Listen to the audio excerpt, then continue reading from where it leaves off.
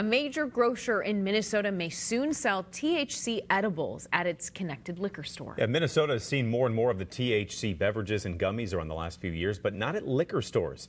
That is until state law was updated this year to allow it. Renee Cooper tells us about the change that could be coming to St. Cloud. St. Cloud City Council on Monday evening is set to vote on whether Coborn's Liquor here on Cooper Avenue can start selling THC edibles. And they're not the only liquor store applying.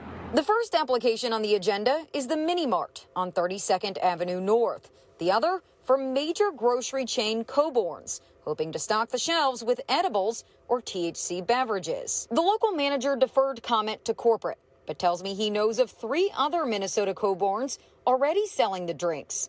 Melrose, Little Falls, and this store in St. Joe, all made possible by a change in state law, allowing liquor stores to jump on the THC bandwagon. It's actually something fairly new. I just heard about it just a little while ago. University of St. Thomas finance professor Dave Vang says the opportunity for liquor stores could be a tough break for edible exclusive stores, particularly, he says, when a company the size and reach of Coborn's comes on the scene. I think this really might be a game changer, kind of on the order of going back to when we would have mom and pop VHS rental places, and then all of a sudden you had major change like Blockbuster and things like that came along that kind of wiped them out. To be clear, THC products would not be allowed in the grocery store, only in the liquor store separated by its own entrance, which was important to the locals we talked to. I guess I really don't care as long as they're doing it the right way and they're not selling to minors or anything like that. What is the difference, right?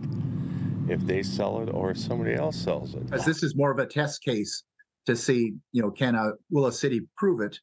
And if they do, then that's going to start the whole ball rolling as to what kind of regulations maybe the city's going to have. And that could very well be a model for the entire industry going forward. Again, the vote on both applications is set for Monday evening at 6 at City Hall. In St. Cloud, Renee Cooper, 5 Eyewitness News.